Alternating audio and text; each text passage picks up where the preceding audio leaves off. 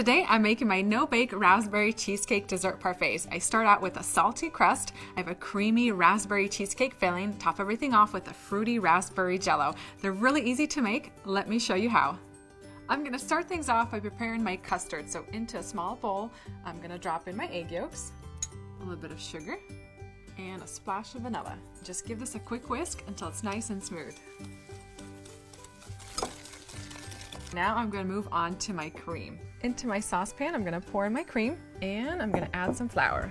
Grab my whisk and just combine all this together. And I'm going to cook this over medium heat for just a few minutes until this mixture starts to thicken. And I'm going to keep whisking it to make sure that the flour doesn't clump together with the cream. And now I'm going to start adding it to my custard. So I'm just going to add a little bit at a time and whisk it after each addition.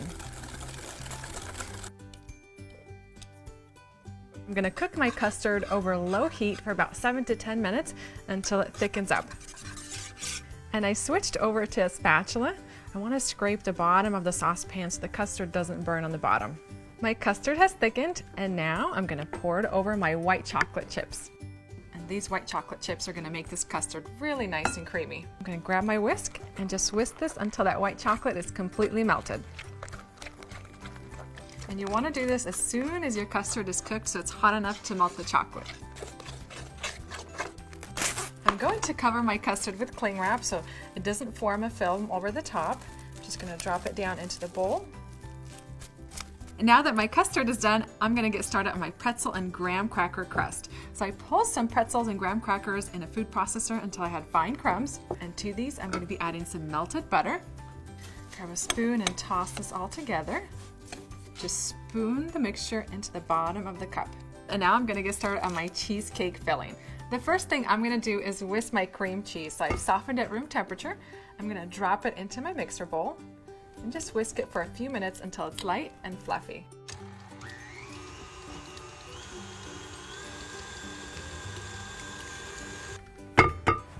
I'm going to scrape down my bowl midway through to make sure that all that cream cheese gets whisked.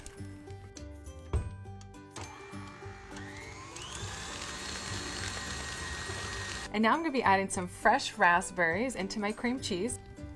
For some extra raspberry flavor, I'm going to be adding some raspberry extract.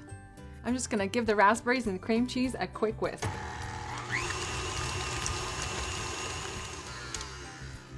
That smells so good. I love the smell of fresh raspberries.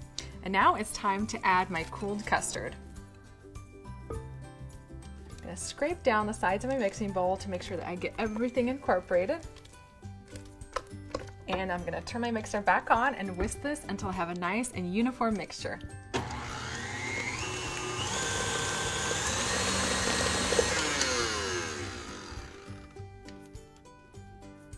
And now that my raspberry cheesecake base is all done, it's time to grab my whipped cream. For my whipped cream, I whisked together some heavy cream and sugar until I had stiff peaks. Now it's time to combine these two together. So you want to fold in the whipped cream very gently to make sure it stays really light and fluffy.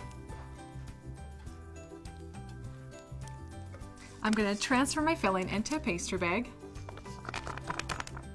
Twist the top of my pastry bag, cut off the end. And now it's time to fill these.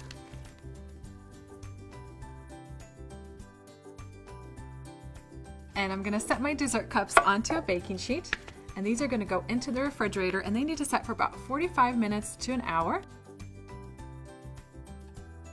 And now I'm going to get started on my jello layer. So I'm going to bring to a boil some water, and I'm going to add in some raspberry flavored gelatin.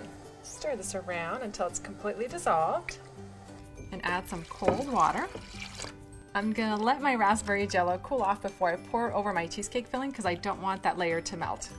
While I'm waiting for my jello to cool, I'm going to add my raspberries. I'm just going to drop these in over the cheesecake filling and just lightly press them in there. And now we're ready to add our jello. Pour it right over. I'm going to set this into the refrigerator and allow that jello layer to set. It usually takes about an hour, or you could just leave them in overnight. And now it's time to dig in and enjoy these. And they look so beautiful. Just the visual effect is stunning. I'm going to scoop through to get some of those salty pretzels from the bottom. This dessert is just divine. It melts into your mouth, and I love all the different flavors here. That sweet jello, and then you have that creamy cream cheese filling loaded with lots of fresh raspberries. When you get to the bottom, you have those salty pretzels. It's such a great flavor combination, and these beauties are definitely worth making at home. I hope you give them a try.